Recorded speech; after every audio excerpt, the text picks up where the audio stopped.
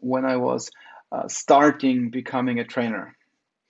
The Austrian system, and I'm here currently in lovely Vienna with beautiful weather, sunshine outside. I was actually starting off as an IT engineer. I focused on IT security and everything related to hardware security. This was like my big thing. I was very interested in that at the time.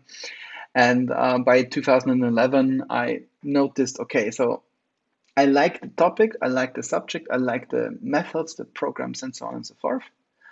But it was just, 80% fun, or maybe even 70% fun.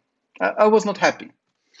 So probably, and I'm assuming here now, you already saw a couple of commercials on YouTube, how to find your passion in life, or do the right thing to become the best version of you, or any kind of these kind of videos.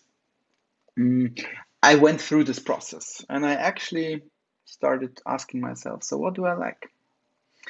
And I knew what I was what I was exposed to was all the IT stuff. I was exposed to IT specialist. I was putting my energy and my time into being an IT specialist myself.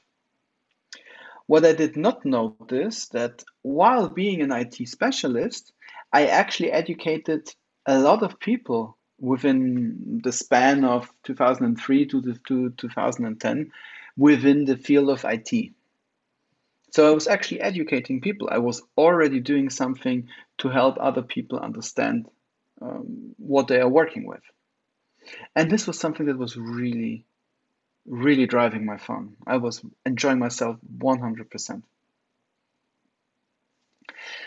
So it was for me in 2012, there was for me this moment where I was like, okay, I'm not really happy with my old IT work.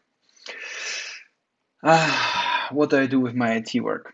So in my past, I was doing a lot of things there, but I would like to change.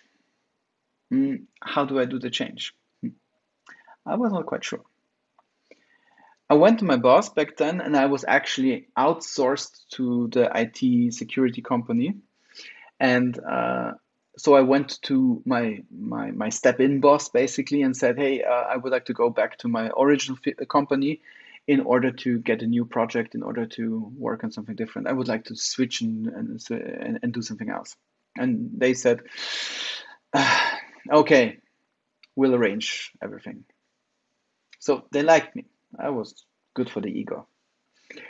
But then I went to my company and they said, actually, the boss said on the 19th of December, hi, Philipp, here, please have a look on this paper. And he moved the paper towards me, and I was like, what kind of paper? I didn't even say hi.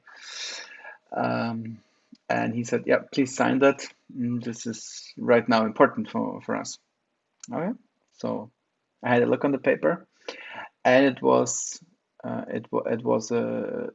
slip where they resigned me from my job and where they actually fired me. The reason that they provided me with back then was, okay, we don't have a project right now for you, so since all the positions are filled and you don't want to work with the other company, goodbye. Okay, so I was in this position where I felt like I'm not 100% happy with my job so far. But then suddenly this job was gone. And it was for me like, okay, so what do I do now? And that was actually one of the best things that happened to me, because that was the moment where I understood that this was just my starting point. So what was a new thing in my life? What was a new goal for me? Took some time. And I was unemployed for about half a year.